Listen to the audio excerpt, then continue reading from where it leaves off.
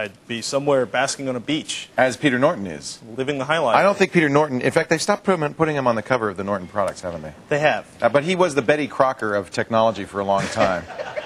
The guy, you remember. All of you, but you remember? He was the guy in the... Yeah, with the wide tie. And then eventually, because they only had one picture of him. Right. Because he's very elusive. And eventually they used Photoshop. They'd narrow the tie because it was so wide. It was like this wide. And then they got a little wider again in the late 90s. Yeah, that's right. And Anyway, now they're doing... He's an art collector now in Santa Monica, doing quite well, thank you, because he sold his company to Symantec. Well, there you have it. But Norton Ghost is one of the tools that we use here all the time. We use it on the set. The labs use it. What does it do? It allows you to take literally a snapshot, an image of a hard drive, and store it somewhere else or burn it to disk. And it doesn't care what's on the hard drive. Exactly. It's a bit-for-bit copy of the hard drive. Exactly. It's almost like instant coffee, where you just take the hard drive and freeze dry it. There's three differences. One, this is the actual stuff, not fake stuff you buy to save time. Two, what you're doing is essentially, though, you are reconstituting your hard drive. Right. It can compress it down. It can take compress less space. it. That's right. But what this really is a backup and restoration tool. Or if, let's say, you have, an image of a system and you have to install it on 4,500 systems for your company, what you do is you ghost that image, then you can go around with it. It's used. That's one of the reasons it's used heavily in corporations. Now, check this out. Anybody who's out there is familiar with Ghost is going to know something's funny here. We're in a window here. We're in Windows Normally you have XP. to do it in DOS. Yeah. Well, look at that. You don't have to do it in DOS anymore. Well, you do have to do it in DOS. One of the big things they say is there's now a Windows interface.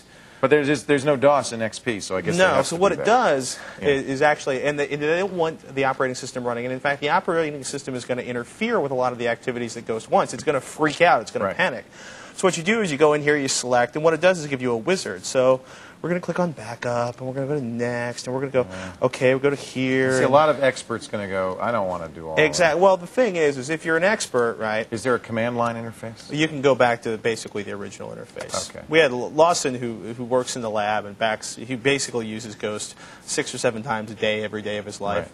He loves and hates this program. The only reason he hates it is because he doesn't seem to spend time anywhere else other than benchmarking. He lives in it. Exactly. We use Ghost here to keep Ghost images of all our hard drives because we always are installing new stuff, and it's nice to be able to get go back to the way it was. And you can do that in a matter of minutes. Very fast, much faster than restoring a backup. The Windows interface, if you don't like to go into if you don't like the DOS interface, if you found the DOS interface intimidating, if you didn't want to deal with it, basically what it does is it walks you through, it does a wizard, decides on what you want to do, then it reboots the system into DOS and takes care of business. It kind of has its own operating system. Now, does it have any new features? Because I have Norton Ghost 2000. USB, 1.0 that's nice. and 2.0, that means and FireWire support. So it supports drives that are on USB or FireWire. Exactly, and it's also got CDRW and DVD-R. Now, that's nice, because you can span across multiple DVDs or multiple CDs. I personally think like FireWire and an external hard drive is the killer backup. If you have 400 mega, if you have 8 gigabytes of MP3, you're not going to want to. You could burn those off to a couple of DVD-R discs, or you could buy a 40 gigabyte hard drive and back off everything. It's a great idea. It's not a bad idea. It can burn, like I said, burn directly to CDR, DVD-R, and it's got a lot of stuff. It's not the cheapest application. It's about $70. Mm-hmm. It does not have an automatic scheduler, which doesn't bother me because I don't really think I want Ghost to sort of create a backup, a 40 gigabyte backup image, every 4 minutes, right? So, but it's a tool we use constantly. If you have, if you have a current version of Ghost and you're happy with it, I don't see a powerful reason to upgrade.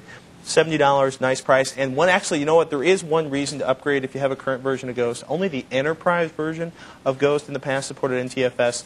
Ghost 2003 adds NTFS support. Hallelujah. Which means it'll work for your Windows XP NTFS partition. Now, there is a competitor, PowerQuest, the folks who do our favorite partitioning program, Partition Magic, do Drive Image 2002. How do you compare the two? I'm not going to because I haven't spent enough time using the Drive Image. All right, okay. Yeah. Well, I have it here. Maybe I'll take it home and try it for myself. You try it. I've just been such a Ghost user for almost a decade. So long. Yeah. Yeah, this has been my power tool for a long time. I used to use Partition Magic all the time. We started using Ghost here. It's interesting because for a long time Ghost was considered more of an enterprise tool, and it was kind of difficult for end users to get a copy of it. But once you learned it, now you learn the command lines, you just type them out. I'd really have to go and... I'm going to try this new one. You're going to try the new one? It's the same price, but we'll give it a shot. And they do have a competitive rebate upgrade coupon for $30. So if you had Ghost, you could get this a lot less. Ladies and gentlemen, Lawson wrote an outstanding review for you, Roman edited it.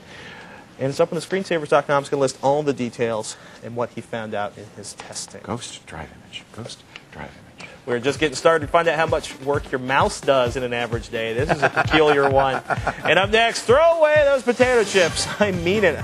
We're going to talk to you about building a Wi-Fi antenna out of a Pringles can to save cash, and maybe why you should be thinking about coffee instead.